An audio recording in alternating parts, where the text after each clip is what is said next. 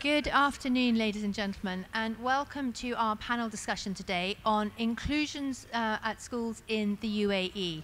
My name is Fiona Mackenzie, and I'm Head of Education at Carfax Education, and I'm delighted to welcome a range of very experienced people here who are going to talk to us about inclusion and what that means. So I'm delighted to welcome Asha. Asha Karam is the Head of Inclusion at the Secondary School for Dubai International Academy in Al Barsha. I'm delighted to welcome Ronelle Rochester, who is the Leader of Provision for Students of Determination and Senko at GEMS Wellington Academy in Silicon Oasis.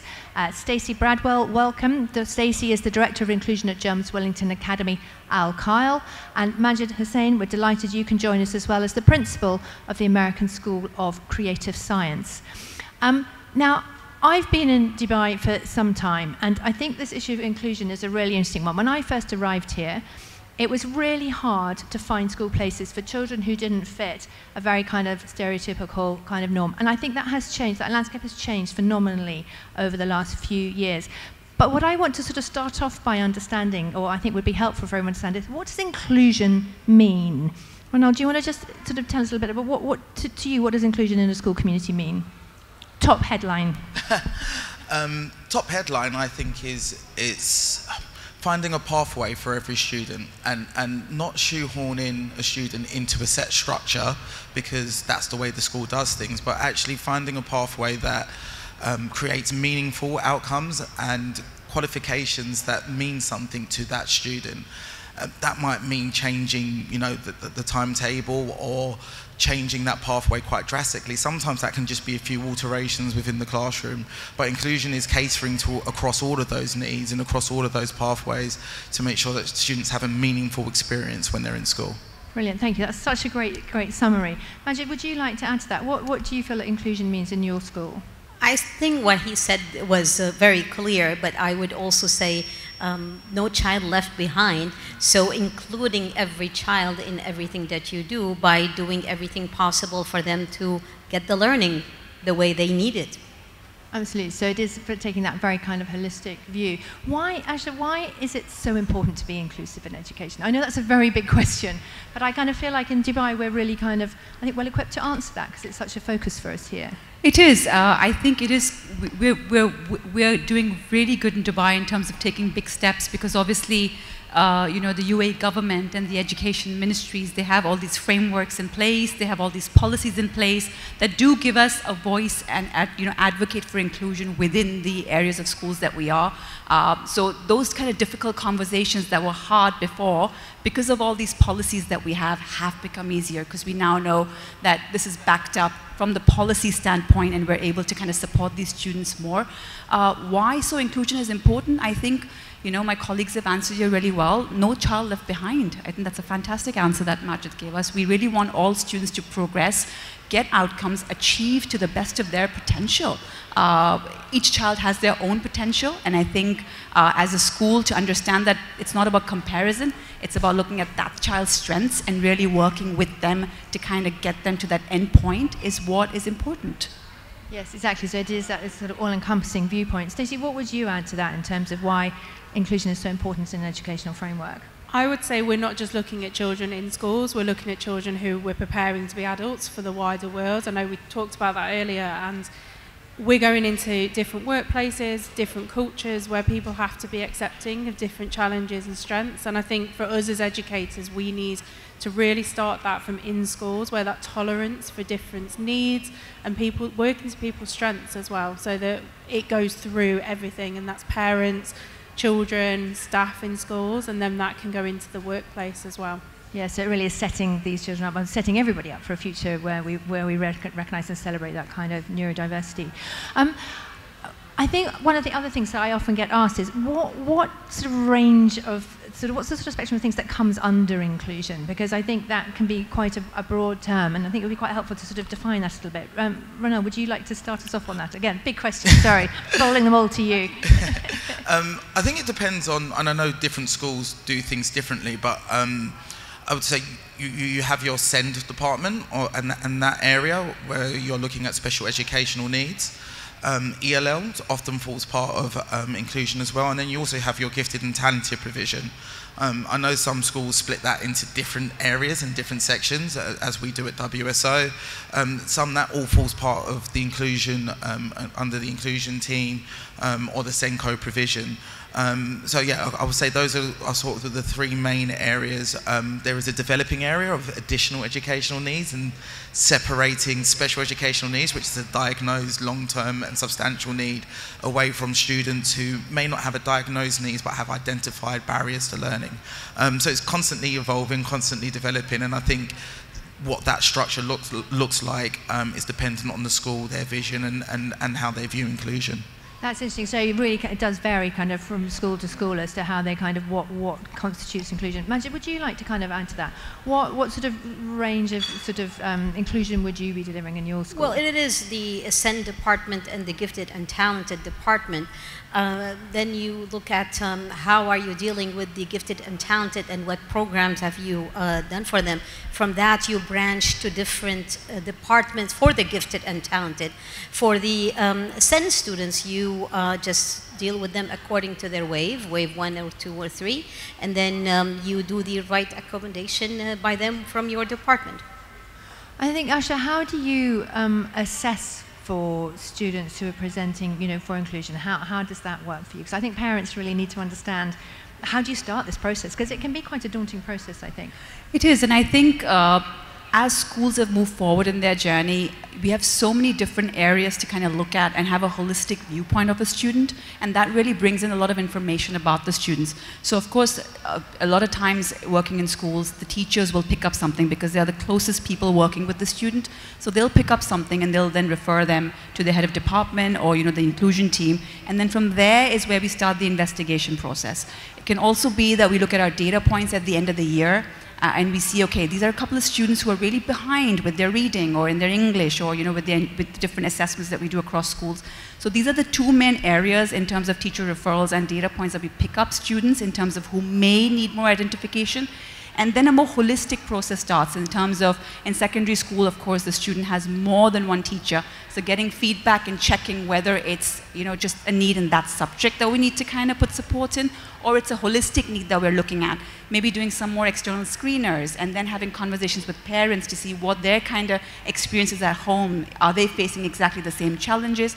And that's how we kind of, uncover in terms of whether the need is just a need, a momentary gap that we're looking at, or it's a more sort of a learning need that needs to be further investigated and identified. So it's a holistic view that we try and gain of the child to then see what support will benefit them. So that's all very much when they're already with you, and as they're kind of growing and developing, you're kind of picking that up. Well, it's a process, right? So obviously the provision starts once they're identified, but the identification process starts from that referral or from that data point, taking it further. So the provision starts only after they've been identified, after the intervention is in place. Okay, that's not work. Maybe there's another layer that we need to uncover. So till we actually make sure that the child is having certain needs, yes, it's a process that we start with the work. So it's like a constant evaluation of yes. kind of where that student is, and kind of measuring that progress. But Absolutely. What if somebody comes to you, Stacey, who has already identified that their children has some kind of additional needs? How do you go about assessing that and working out whether you can support them? Yeah, I think a lot of parents arrive to us who don't have an identification, or some arrive who have already gone through that process. And I think for us, it's about supporting those parents to really understand what that diagnosis means, the impact that might have on their child, and also how they can support that at home. I think parents need to be open and be honest about what does work at home, and that's where we then come in that partnership. We have a lot of students who come in undiagnosed. We do have some who arrive with reports already, and it's about sitting and having that conversation about what works, what strategies should be in place, and what doesn't work. Because even in a report situation where a child has been assessed, something may not work long term, and that's about parents then giving us that information as well. And it is, again, about that open and honest approach from school to parents and parents to school as well. I think that's such an important point that you raised there, Stacey, because quite often I'll have parents who come to me and say, we have a diagnosis, but should we tell the schools? I'm like, yes, 100% you should. But a lot of parents are very nervous about that because they feel that it might impact on their kind of child's chances of securing a place there. So it's always a sort of difficult one to navigate. Ronelle, how does your school kind of deal with that? If a parent presents and says, I think maybe, you know. I think it's about making parents feel as comfortable as possible in that admission process and really communicating the school's identity. Our inclusive nature is one of our visions at WSO, and that's clearly communicated to parents so they feel comfortable in actually, coming forward and mentioning a child's needs. It really helps us because it means that rather than us finding out, a half a term or a term in, we can begin that process right from when a child starts with us at school, so that valuable learning isn't missed during that time. So I think it's about schools communicating that it doesn't really affect the admissions process, but it really does help us to provide the provision for the child in order for them to reach their potential. Can I just add to that as well? I think I've been in Dubai 12 years now, and the nature of Dubai has really changed, and schools are a lot more open to supporting students, and we have a lot more provision in place. So I think the more open and honest you can be, it sets your children off on the right foot into school as well. And then it's a successful pathway. If we're uncovering things later on, that can be more of a difficult conversation to have. Yeah, so it is about setting everybody up for success, isn't it? Both school and child, to kind of get the best kind of outcomes. Exactly. Najid, what about you? How do you find it? Are parents quite open in disclosing kind of challenges, or do you find it sort of tends to unfold once they're with you? The challenge is more than the understanding, really, because in most cases, parents are in denial of what is happening or what their child is facing. And even if they have the full report with the modification that is required and the accommodation, they tend to really object to doing so until the school has all kinds of communication and awareness with the parents to understand that this is for the benefit of your own child. This is not because we want to isolate your child from the rest. We are including your child, but we're just doing some accommodation and some, modifications so they can adjust to the general education in the school. So it takes time, honestly. I'm not going to lie and say, oh, all are understanding and, they understand and they trust. No, it takes a lot of effort from the school to get them there. That's in most cases. That must be challenging conversations for you and your team to have, and to kind of almost educating parents. Sometimes it's a challenge to get them to really go and get their kids checked because they do not believe there is an issue, and we are not, I want to say, equipped to really get them what they need until we see specialized report from a known area, but still, to get them to really go and get their own kids checked, it takes effort, and then to accept the modification, it takes effort too. It's very sweet. I had a family the other day who came to me whose child had asked if he could go and be assessed. Because he said, I just think, one of my friends says, and I think maybe I'm a bit like him and I'd like to go and be assessed, please. And I thought that was rather sweet, that he felt comfortable enough and that the climate in that he's being educated in was comfortable enough for him to feel completely fine about that. That wasn't a problem. It happens a lot more now. We have students who come, who will make an appointment with me and will come to my office and say, something is not quite right. It's great. There's also a lot of misinformation out there sometimes, and TikTok, and we have a lot of students that, diagnosing themselves via TikTok. But I think it speaks volumes of how far Dubai has come in terms of inclusive education, that students feel comfortable to talk to teachers about this also. Yes, and that conversation is now just much more generally accepted, I think, globally, which is also kind of really, really helpful. One of the kind of problems that I think was early on when the inclusion agenda began was that just simply weren't enough trained staff to support and to deliver this. How's that going now? I mean, is that being resolved in some way? Well, I think we are moving forward with that, definitely. There's more interest in teachers to get more information and get more educational qualifications in provision of students of determination and SEN students. So I think, yes, teachers do want to learn more. There are teachers eager to support students with SEN and really take on that role.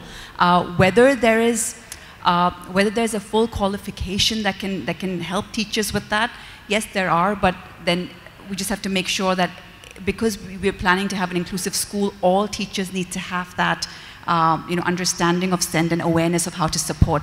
And I think that's something of a challenge at the moment, because even though specialist staff will have that training and that support system, 5 specialist staff in a school really can't go to each teacher of, say, 2,000 kids and really kind of train them as much as we try to do. But having that module within teacher training for every teacher, just not one module, but a whole sort of a pathway of learning how to educate and how to support SEND students is something that I think that's the next step for Dubai, for the UAE, to see within teacher training, how can that be embedded further for every teacher to be an inclusive SEN teacher. Yes, because obviously if you've got children in every class, that's a sort of prerequisite, isn't it? How's that managed in your school, Stacey? Yeah, I mean, we have a specialist department, but even we will claim we're not specialists in everything. And I think needs have changed so much, and there's so many different needs around that we can't know all the answers. And it is about that trial and error approach sometimes. And again, it goes back to having those conversations about what works, what might need to be adapted. And I think teachers are becoming more confident in that. And as teachers spend time in a school, they have children that move through their class group. They will become more confident in dealing with different challenges. And I think it's just about having those conversations and really saying it is trial and error. We will get there, and think different things work for different people.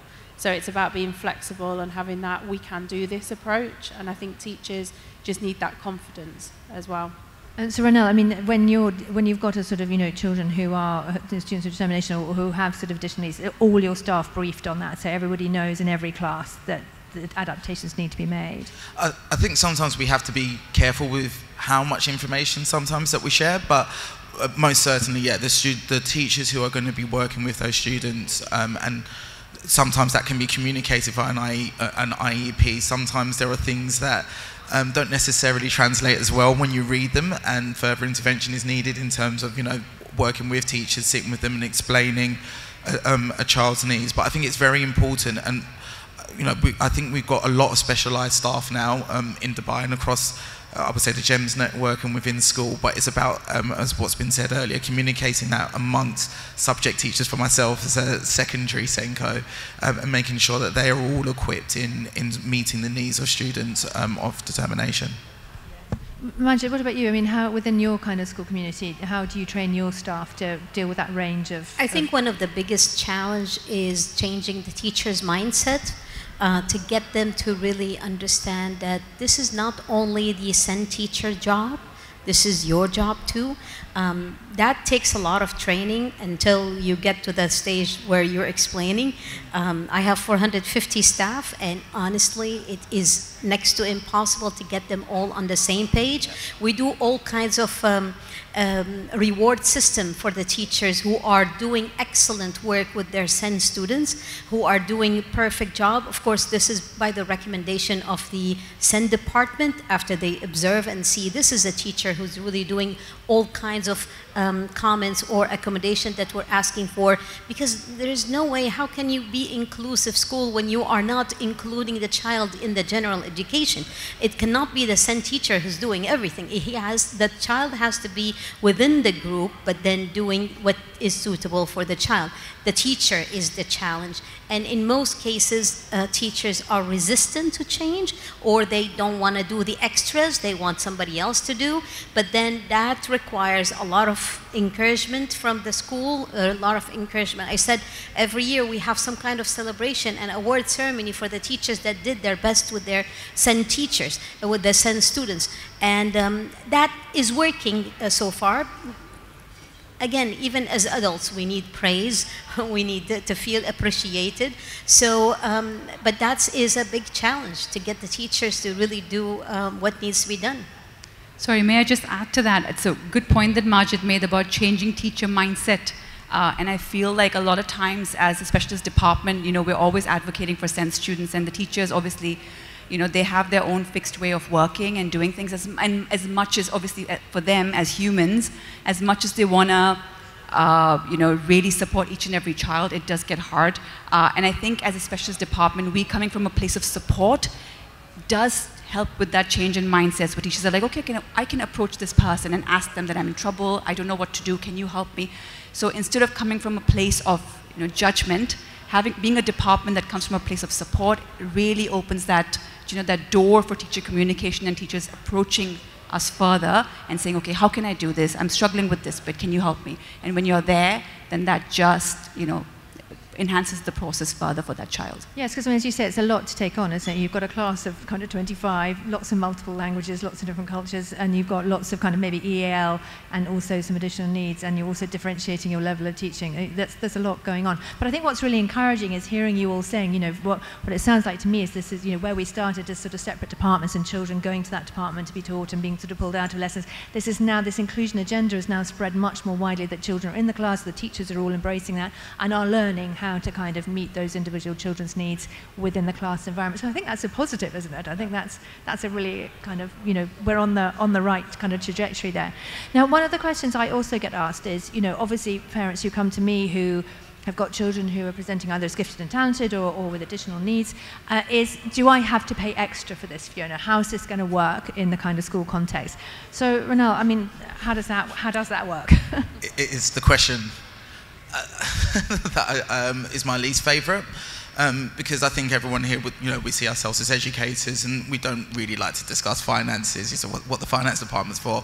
But in some cases, it does come at an additional cost when we're looking at really specialised programs of learning, or when that support goes beyond what we would consider standard practice within the school. I don't think that sits right with, from want of a better word maybe, with a lot of us, but it is the sort of the way that education operates in Dubai. But what I will say is that we try to reduce that as much as possible, and it's only where absolutely necessary with the students that we work with.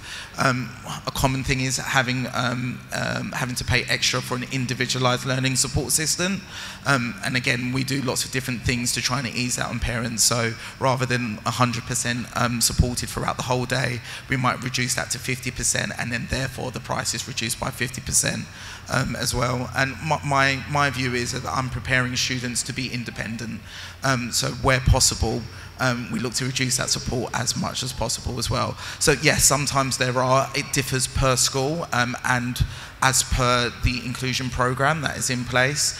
But what I would say is that sometimes, paying that little bit extra for the support and the provision it really helps a student further along when they get to year 11, year 12, year 13 for us in British curriculums, and you can see it pay off within those exam years. Yeah, so putting in that intervention in early and support in early can pay dividends later on. Majid, what about you? How does that work in your school? We don't charge extra for any SEN or any of the gifted and talented. What we have established with the parents is that if there is, depending on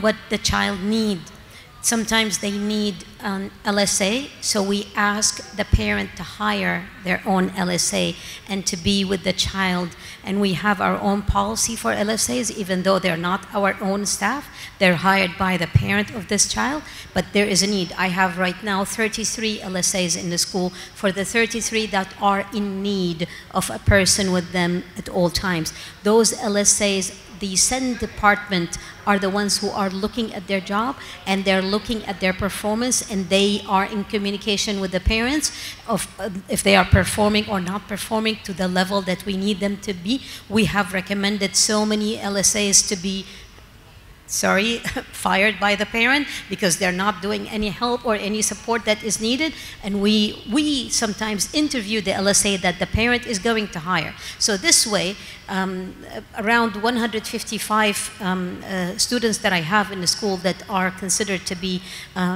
needing help, 33 of them, they need LSAs, and the parents agreed to hire the person to be with them, because this is a win-win situation for the parent, because if they hired that person, then they can have their own work with them after school. It's the same child, the same person, same adult who was with the child in the school to go home and tell the parent.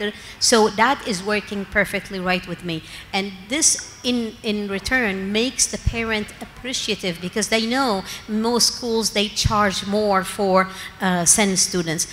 We don't, and that has been working very well with us with the special education for those that need the extra help. The parent, they hire the LSA. Sort of outsource it back to the kind of parents. Yeah. Asha, what about your model? So I think my model is similar to both. it depends on the provision that the child needs, and depending on the specific child's need, it's decided whether internal interventions will work. In secondary at the moment, I do not have any parent-paid LSAs. We have a team of 5 LSTs and 2 LSAs who are able to manage their time during push-in sessions, and then during no pullouts if the student doesn't have any exemption time. So we make sure that only during exemption we use that time of the child for, say, external support that they need from my team. So at the moment we don't have anybody within secondary who needs a one-to-one LSA support, but depending on the future and depending on the need of a specific child, if we see that becomes necessary, then yes, the provision will be there. It's about the provision, whether it's parent-paid, school paid. The provision for that child needs to be in place. I think that's the key thing, isn't it? Yes, is, exactly. Yes. Just to clarify, LSA, LST, Learning Support Assistance. Yes, yes. Teachers, I'm just conscious correct. that apologies. We say this day in and day out, so we forget There's sometimes. too many acronyms in SEN education, yes. which itself is an acronym, so there you go. Yes, that's true, which is not terribly helpful, is it? And talking of which, G&T programs, Gifted and Talented, I think it was really important that you mentioned that, Majid, because actually sometimes I think we forget that inclusion is that whole spectrum. Stacey, tell me a little bit about kind of Gifted and Talented in your environment. So we try to keep our gifted and talented within class to really stretch and challenge them from the teachers, who obviously in secondary are a specialist as well, so can really challenge that critical thinking. Down in primary is a little bit more focused on sort of that talent and going to competitions and different things that are going on outside of school as well, to really give those children an opportunity to showcase their talents outside of school. But it's all about the teachers really questioning children, making them apply their learning, really thinking about those critical thinking skills, again to prepare them for that later on in the workplace as well. So it's a focus, but it's within the teacher's remit as well. So I think it keeps it within that class, so there's no ceiling on that learning for any student, whether they're identified or not. Okay, yes, so it sort of applies across the board. Majid, you were the one who kind of raised that initially. Tell us about how you manage that. Well, for the gifted students, talented is a different ball game, but for the gifted students, we have programs that are running that separates them from the rest. So whenever we have any opportunity outside of the school environment, the gifted students are the ones chosen to be representing the school in different things. We also nominate them to go and be part of some research. There's a research place I forgot the name of the Research Foundation and Innovation Hub in Sharjah, and that is a place that is now new and doing a lot of programs for the youth. I think we have 2 groups that are going there on weekends, and they're coming up with projects together. We are yet to know what kind of projects, but all of these things are opportunities that usually come in our way, and we send our gifted students. Now, other than that, inside the school, yes, the teachers, they run different program in terms of academics, but in terms of activities, they are the ones leading any events for the younger students. They are the ones that they run a leadership class with the elementary students for after-school activities. I have one of them who is gifted with languages and running now Japanese language with the younger kids in KG for after-school activity. So all of these are opportunities that we are opening for our own students who are gifted students. I still feel there's a lot to be done, but can I ask a question here? Because how do you make sure that these gifted students in your school are gifted? Are you the ones to decide as a school who is gifted and who is not? And how do you do it? Because for us, we had to get specialists. So we had Hamdan Foundation that came and categorized them A, B, and C, and D according to their giftedness, and we have around 144 of them. So other than that, before that, it was just teachers' nomination and teachers' recommendation. But right now I feel with confidence, because it's an external body that did that testing for the gifted students, is more of a solid thing, but I don't know how other schools are doing it. Yeah, that's an interesting one, Asha. How do you kind of identify people? So I think similar to SEN, it's a holistic sort of a view. We have certain data points that we look at. If a student is really high, say, in their ability tests of, say, verbal, we know, okay, the student with a really, above average, above high ability for English. Then we go back and check with the teachers if the student is consistently doing well in that subject across, and then there's a teacher referral process as well. So when all of this is combined together, we feel, okay, the student needs more than what they're getting in class. So of course the in-class provision is there where they're being challenged and teachers giving them a program, but then if they need something more, that's when they join our gifted program, which is called the Alpha Ability of High Learning Program for higher achiever students. So that's how. So we look at a holistic point of view in terms of just not looking at teacher referrals or just not looking at how well the student is doing in their academics, but also looking at certain data points and then having that holistic viewpoint, similar to the SEN identification. Yes, so it's just a sort of continuation of that, but on a kind of different perspective. I mean, it really does depend on the metrics you're using, I guess, doesn't it, to sort of judge? Yeah, so we have different criteria, and I think that's kind of judged by schools. Different schools will have different criteria based on the students that they have. But it's going back to looking at the data and looking at across those assessments that we use as well. And I think that's probably the same in Silicon Oasis as well. And it's about really looking at, if a student's come out with really high scores, we then look at that holistic. Is it coming across in the classrooms as well? Is it just that the test was very strong? Is it something that it is strong on a daily basis? So again, it's getting that teacher feedback and parent feedback as well, so that they can put their input into that as well. Well, thank you all very much. I think it's been a really illuminating conversation about the kind of the range of kind of, the spectrum of support that you can all offer your students. I think the key things that have come out for me is the transparency. It's about really being open with parents and with children, and how that can also be challenging as well in terms of having those kind of conversations.